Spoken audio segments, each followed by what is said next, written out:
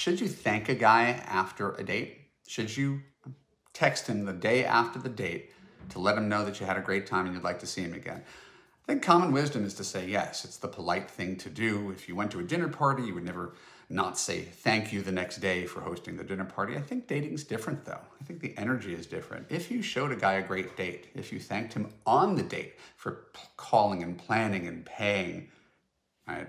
If you kissed him at the end of the night when he went to kiss you, right? If he said, I'd love to see you, and you say, I'd love to see you, your job is done at the end of the date.